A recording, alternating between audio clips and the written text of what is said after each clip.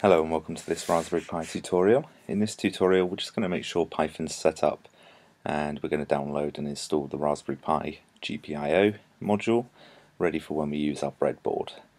So go into your Raspberry Pi, start your terminal or SSH in as I have, and type the following commands: sudo apt get install python space python dash dev space python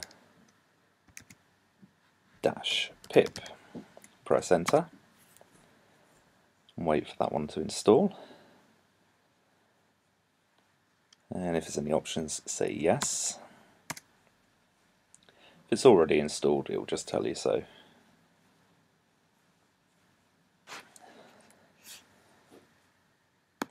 Okay, so now that's done. It did take about 5-10 minutes, so I paused the video whilst I waited for it.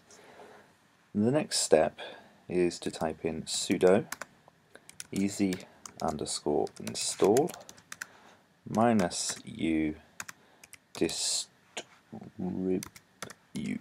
distribute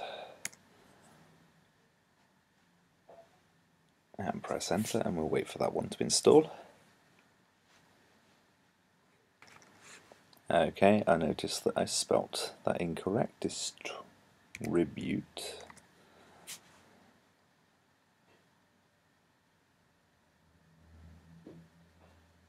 And now we'll let it install.